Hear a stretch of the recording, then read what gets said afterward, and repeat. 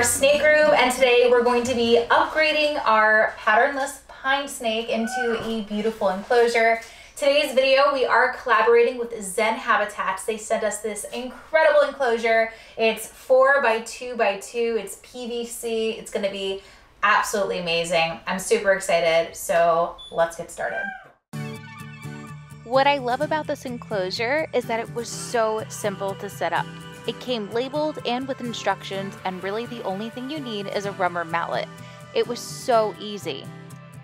This enclosure is made out of PVC, so if I spill water, it's not a big deal. It also is lightweight and durable, and it holds in heat really well. This enclosure is 4 by 2 by 2, but they do have other sizes available, smaller and larger. These enclosures can be used for a variety of different animals: snakes, bearded dragons and other lizards, tortoises. I even know somebody who uses it for their hedgehogs. So the rest of the setup is pretty easy.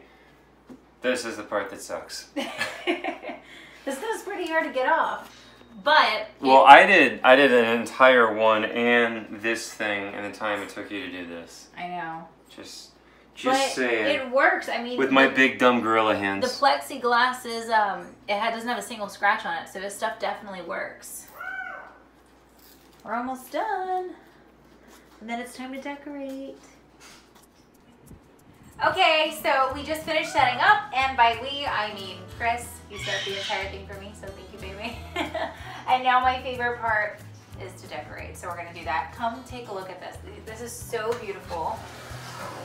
What I love about it, instead of going like to pick up the snake through the top, which could be predatory, it opens from the front. There's also this piece which keeps the substrate from overflowing, spilling out, getting stuck in the track. It's lightweight, but it's durable. It's PVC. So this is awesome. It's beautiful. Look at that, Zen Habitats. So we're gonna set it up now. We're finished setting it up. And I'm also gonna link my affiliate link in the description box. So if you guys wanna check them out, you guys can use that link. Definitely check them out. They have a variety of things. So yeah, let's do it. So for Cypress's habitat, I really wanted to go with something natural, like kind of like an Everglades theme. So I'm gonna put some cypress mulch in, and I got some live plants as well. Now we usually use aspen. I know some people use paper towel or newspaper. There's a bunch of different substrates that you can use. There's pros and cons to every single one. I'm sure you can find something wrong with every single substrate that is used. For this one, I decided to go with the cypress mulch.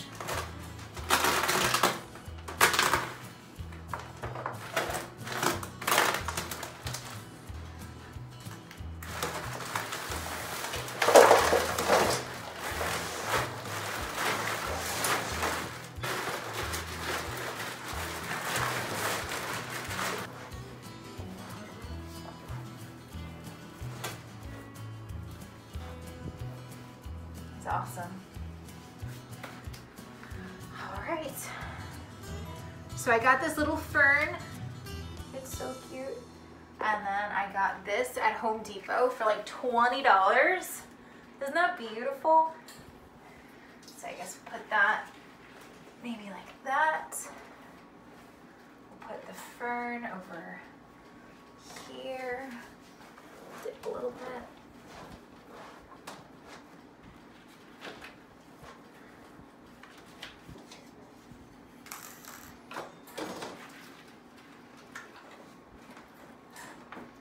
I think that's pretty cool, right? Mm-hmm.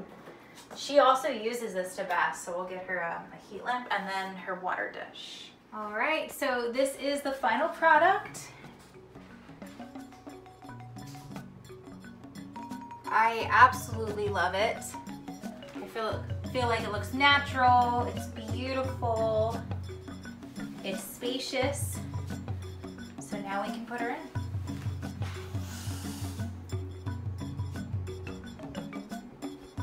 Very pretty, beautiful, patternless Florida pine snake. Really good looking animal. She's gorgeous. Hi, pretty girl. Are you ready to go explore? They're also very inquisitive. So they do burrow, they do explore. So I definitely wanted different things for her to use, different textures.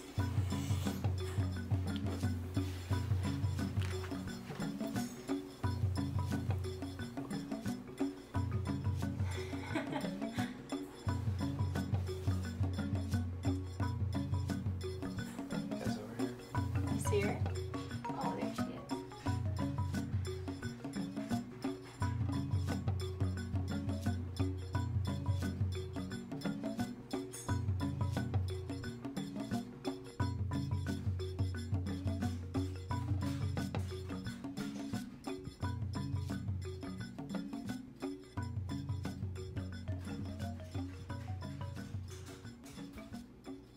So Cypress is just exploring her new habitat.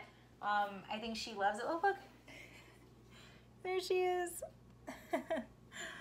Thank you so much, Zen Habitats, for sponsoring today's video, for sending us this awesome cage. What do you think? Yeah, I think it looks great, and Snake looks pretty happy, so thank you so much to Zen Habitats. Yeah, and again, I'll put my affiliate link below, so if you want to check them out, definitely do that and use my link.